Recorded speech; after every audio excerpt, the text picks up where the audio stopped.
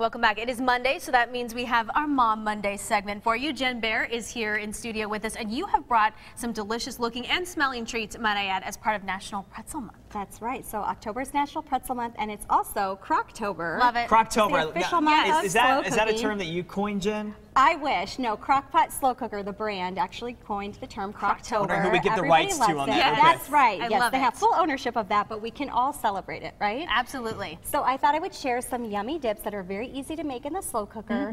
With, Now, what is this pretzels. one? This one looks very interesting. It smells really good. What is it? It is. So this is a honey mustard raspberry dip. Oh, Interesting combo there. yes. Mustard How did and you think raspberry. to combine those two things? You know, I love mustard and I love spicy mustard, but sometimes you need a little bit of sweetness in Yeah. there, especially if you're gonna dip your pretzels in there. So it's really easy. It's just equal parts of the honey, the spicy mustard, and the raspberry preserves. And then I like to put a couple tablespoons of the stone ground mustard as well, because it adds a little nice texture to it. Yes. A little bit of crunch. Especially with pretzels. Yes, absolutely. So you can do that with a soft pretzel or even just the crunchy pretzels.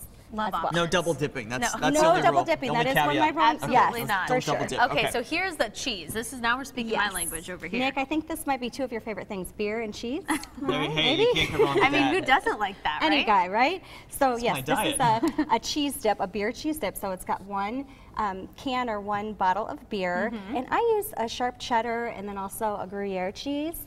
And it's got some shallots in there and everything, but the great thing is you can put all the ingredients in the slow cooker, cook it for about 2 hours, and you've got your beer cheese dip. So easy. I love Yes. it. And it smells amazing. And again, soft or hard pretzels. That's right. Good option. And I like the Yes. little nubs too, Yeah. because they're kind of like the bite They're size. really easy. Yes. Yes, one dip One and and then done. you're good the to problem go. is just can't eat the whole bowl, right? Yeah. That's what I would right. do. I would just keep walking by. I'll take one. I'll take one. That's the The challenge bowl's for gone. sure. And we can't forget dessert. So we've got a great cinnamon caramel dip. Again, this one's very easy. We've got a little bit of brown sugar, a little bit of caramel, a little bit of cinnamon, and some heavy cream.